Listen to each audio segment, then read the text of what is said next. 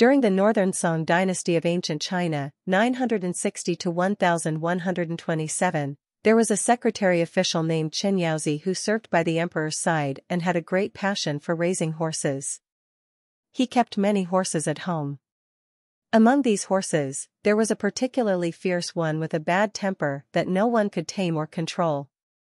It had kicked and bitten many people, and Qin Yaozi regretted buying it. One morning, Qin Yaozi's father walked into the stable and did not see the fierce horse. He asked the stableman about it, and the stableman replied, "The secretary official has already sold the horse to a merchant." Qin Yaozi's father asked, "What did the merchant buy the horse for?" The stableman replied, "I heard it was bought to transport goods." Qin Yaozi's father then asked, "Did Qin Yaozi tell the merchant that this is a fierce horse?" The stableman said, "Oh, sir, if he had told the merchant that this horse bites and kicks people, would anyone have bought it?" Qin Yaozi's father, very angry, said, "This is outrageous, he actually dared to deceive someone." After saying this, he turned around and stormed off. Qin Yaozi's father found his son and asked, "Did you sell that fierce horse?" Qin Yaozi replied proudly, "Yes, and I sold it for a high price." His father angrily said, "You scoundrel! As a high-ranking official of the court, how dare you deceive someone?"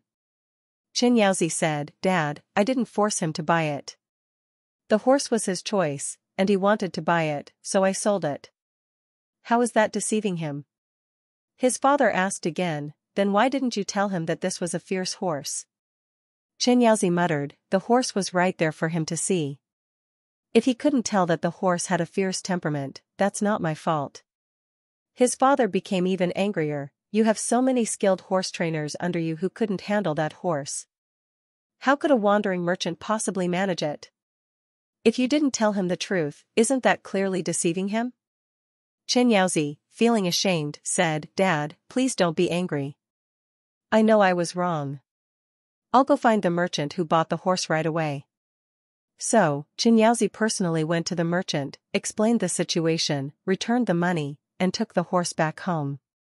He never tried to sell the horse again and kept it until it died of old age.